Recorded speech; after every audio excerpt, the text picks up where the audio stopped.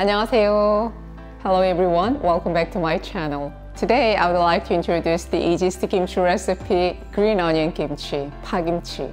In this video, I will show you how to make it step by step, and I guarantee that anyone can make this kimchi with ease. So let's make it together. Put 1 cup of water in a pot. If you have a dried kelp, add 1 piece to the water. This will make it much more savory. If you don't have it, you can skip this step. Bring the water to a boil. Add about 1.5 tablespoons of glutinous rice flour to a separate bowl. Add a half cup of water and stir well. If you don't have glutinous rice flour, you can use regular flour. Stir well. Once the water in the pot starts boiling, remove the kelp. Add the glutinous rice flour mixture to the pot. When you add the glutinous rice flour mixture to the boiling water, it will quickly become a glutinous rice paste. Let it boil for another minute over low heat. Adding the glutinous rice paste helps with fermentation and helps the seasoning to mix evenly. This is the right thickness for the paste. Let it cool well. Green onions are slightly different in Korea and the US. Korean's green onions are a little thin, and American green onions are a little big and thick.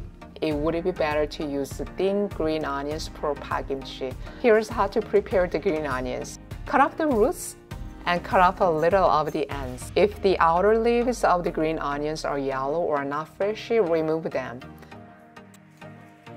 Since there may be soil on the green onions, rinse them thoroughly with water 2 to 3 times. Drain the water from the green onions. The green onions have already been trimmed and washed. If you have trimmed and washed green onions, making pakimchi is one of the easiest kimchi dishes to prepare.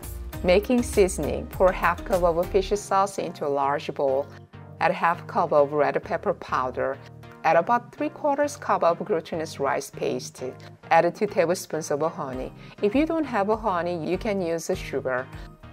If you have a pear or apple, grate half of it and add it. Today I will add an easy-to-find apple. Add a little bit of ground ginger. If you add too much ginger, it may become bitter. Since green onions have a slightly spicy taste, it's better to make the seasoning a little bit salty and sweet. First, coat the white part of the green onions with the seasoning. For the leafy part, just apply a little bit of seasoning. Green onion doesn't produce much water, so you don't need to salt and drain it. When mixing, gently mix it to ensure that the seasoning is evenly distributed. Green onions is rich in vitamin A, which helps with eye health, prevents colds, and is rich in vitamin B1 and B2, which is good for restoring energy. It is also rich in vitamin C, which boosts immunity. When making the pakimchi, rotate well and put it in a container. Although it may seem like there is a lot of it now, after a day, the green onions will have shrunk in the seasoning, making it look smaller.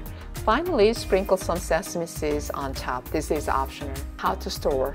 Leave it at room temperature for about a day and then store it in the refrigerator. If you eat pakimchi right after making it, it can be a bit spicy. However, after it's been allowed to sit for a while and partially fermented, the spiciness will diminish. It tastes great with warm rice or grilled meat.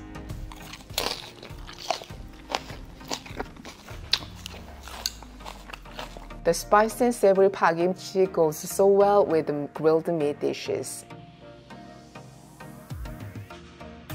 How was today's recipe? Hope you enjoy the delicious flavors of green onion kimchi. I will see you next week. 감사합니다. 안녕히 계세요. Bye bye.